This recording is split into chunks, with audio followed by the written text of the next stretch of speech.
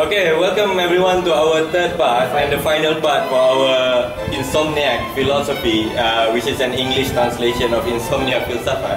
And now we have one additional moderator here, our friend Raif. Hello. Who will be doing his PhD in physics. And we have our three special guests over here. They are the participants of the International Philosophy Olympiad. And the third and last question for them is that what do you think philosophy could do for the society? So the first session, what's your name? Amir. Amir has started it before first, and then Justin started it. Now Leah will start first. So Leah, what do you think philosophy can do for our society? I think it might be quite controversial, but I think philosophy is a way to gain awareness, and like, you know how there's these videos about how marketing companies using advertisements to trick your mind, and knowing like the techniques they use is will not stop you but from falling prey, but it will help you like gain awareness and like help build a defense against it. So same with philosophy. Philosophy, like all these different views and mindsets, can actually help you build awareness of the world and help you like defend yourself against propaganda. Okay. What do you think if people think that you are spreading some dogmatic ideologies to the people? So if they have a perception on that on you, so I think that's a problem of like the philosophy community as a whole, because how do you differentiate genuine thought and dogma? You finish that answer first, and then you deal with that question. Which one? You finish answering Raif first. Yeah, the one I told you. Like, what do you think? Like, if the society thinks that you bring some dogmatic ideology on them, so I think that what would you do? Well, as personally, I'm a person who values my life, so I might keep these things to myself. But however, if it's like on a larger scale, I think it's like the philosophical community of that society's problems to deal with it, because you can't deny that those ideas do exist. You can't just erase those ideas entirely. Ideas are bulletproof. The skull is not, but ideas not. So next, Amir, what do you think philosophy can do for our society? Philosophy as a whole, in my opinion, would make us more wise and more aware of the circumstances that we're currently living in today. Currently, we are living in a capitalist economy. I assume everyone is aware of that. And so a lot of things we might not realize the systemic issues that go on with it. So, like systemic issues such as racism, poverty, discrimination. Right. Well, a lot of people would like to say it's soft ever since laws have been put into place. What a lot of people don't realize is that the systemic conditions, for example, like the recent Baltimore riots, have shown that the systemic conditions are still there. Discrimination based on race, gender, sexuality, class, and so on and so forth. Right. But the problem is philosophy can't build rockets. Philosophy can't build rockets, but it can build the principle to build rockets. Oh, okay, right. So good idea. The engineers will be the ones who build the rockets, but us, the physicists who create the idea of rockets in the first place, they show that rockets are possible. Right. Yeah, that's me. Okay. Okay, so you have a physicist over there. Okay, Mr. Physicist. He's doing brain theory, by the way. It's groundbreaking research. Well, the thing is that can you shape reality on the society? Yes, you can. Society is a very fluid thing. Okay. And if enough people care, you can eventually change it. Keyword: if enough people care. Caring is the most important part, because you need to create a consciousness within the people of such philosophies. Then they can finally have the changes required. Because change does not happen in a vacuum; it happens in society. Okay. What if change happens in a vacuum, like in outer space? That's not. We're talking about like a perfect vacuum with no other things. Like, Is it a theoretical? Basically outer theoretical space. this question is not okay. I mean, like fully automated luxury, gay space, communism, and all that. But this, we do not literally want communist revolution in space. Well, wait, oh no! Okay, no. Don't you think your overview is too optimistic? I mean now we postulate that the society is problematic, right? So we are a bunch of weird philosophers. I mean, we suppose we are armchair philosophers, weird people talking about the society. Do you think first would the society give a shit about what we are talking about?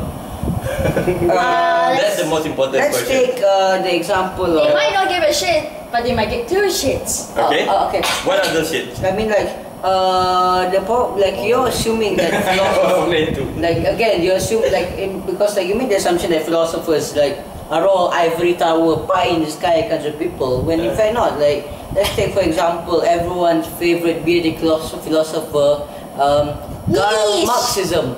Okay, right. Marx, even though time and time again pundits have said his ideas are dead. For 160 years, Escort. his ideas have been said to be dead again and again and again, As and then dead it as- comes back like a zombie. So it's called a zombie? Okay, alright. So let's not debate whether Marx's ontological status is zombie or not. Okay, it's obviously dead. His ideas never die. They live so as long as there are people thinking about them, discussing them, and so on and so forth. They will, because again, they will remain in the consciousness. It just takes the right people to influence the public to believe in such ideas. Right. Good point. Okay, yeah, good point. So yeah, thank you. Now we go to our last guest for today. So Justin, what do you think philosophy can Help society. help the society? Well, I like the philosophy of subjects, so I guess philosophy can actually improve the fundamentals of every subject. So the improvement will be drastic and not just minute increment over the years that actually doesn't make much difference at all. So if you shake the very nature of the fundamentals and actually gain an improvement, it will be leaps and bounds, and our society and human can enjoy the fruits of the improvements. As we humans are The fruits of the labor. as we humans inherently want growth and improvements in our life and so on and so forth in everything basically.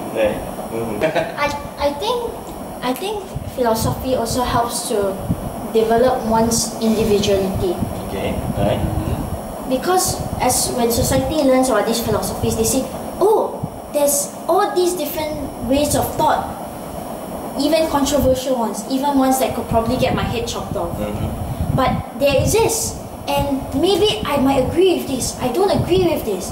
And I realize we realize that we are developing our own philosophy. And that's each individual society gains individuality. Alright. They develop their own philosophy. Thinking process, you mean?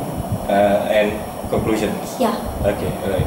So we're going to our physicists. This final question. Love philosophy, guys. Is for our physicists. Yeah, sure. Yeah. From the perspective of a physicist, Okay. what do you think philosophy can contribute? What is contribution? Well, philosophy and physics is like a god and a man. Dead and dead. Okay. Is Because that a Dead and double I dead. personally, Do you feel like the man or the god? I'm the man. You're the man. I'm the messenger. And Double dead. We have God. So So these philosophers like We are they logical. have this called abstract thinking. Is it also That- dead? That they give you new ideas about how you perceive the world. Right. So we currently like using our own reality, and we try to bridge the one that we have to the new ideas. We're not completely like just disengaged. Right. We're trying to build the bridge between them.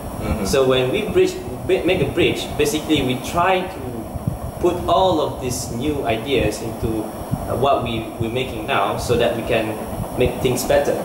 But in my perspective though, we have things that we want to have like a bigger picture about universe. So especially like when we're dealing with the fundamental physics, like uniting the forces of nature, including the gravity and the rest of the three, which is electromagnetic, weak force, and the strong force. So in fact that it's because that we want to change the different perspective. This is what we can see. We have new ideas such as string theory that they predicted. They have like 26 dimensions. So, and even like they predict in multiple universe as well, and it's mathematically valid. And this is like very interesting point for us, because like when we grasp these new concepts and we try to do it experimentally, we basically can alter so-called the reality. Okay, our understanding of reality, how we construct. Yeah, my reality is like the way how you understand the nature in terms of natural sciences, not the socially whatsoever. In terms of like how you perceive like what atoms are made of. Atoms are really made of it's just atoms, or they have like another small portion of atoms. So right now like we have a new idea. It's like atoms are made of quarks, and atoms are made of protons and neutrons, and protons and neutrons are made of quarks, and quarks are made of strings. So you can prove that if we prove that strings existed, we might change the new perspective in physics. Because like in string, like basically we have like there's so many other possibilities. So we call it the string landscape. We have about 10 to the 500 possibilities, which is that you have 500 zeros. Possibilities that describe just our universe. So I would say that like philosophy is really important to us, especially when it comes on like we want to improving things that much better. But in my point of view, like it's initiative between these people like to engage all of these fields, not just being with themselves. For example, philosophers just being philosophers, they just hang out with just philosophers, and physicists just hang out with physicists, mathematicians hang out with mathematicians. They should engage with this dialogue so that they get some connections, the bridge between them, so you make new things. That's how you materialize things. So if you don't collaborate, things not gonna work. So that's my view. Like, so you have to collaborate with all of these fields so that your field will be enriched. All of us will enrich. Yeah. Philosophers, we got their benefits. We got benefits. Even the people as well. They will not look us as like crazy maniacs. Yeah. You sure? You sure? Yeah, they label us maniacs as well. Yeah. We are all weird people already. Yeah, they call us weird people. But if we engage with them and with us as well, so we'll have no problems. So thank you everyone. This is the end of our third installment of Insomnia Philosophy, a translation of Insomnia Filsafat. First we thank our three special guests over here, Amir, Leah and Justin, our participants for International Philosophy Olympiad, and our physicist over there, which suddenly become our fourth respondent for today, Mr. This is Leah. due to some accident happened. Define accident! You are an accident! Prove it! Alright, so thank you everyone. We meet again in the next series. Thank you. Goodbye!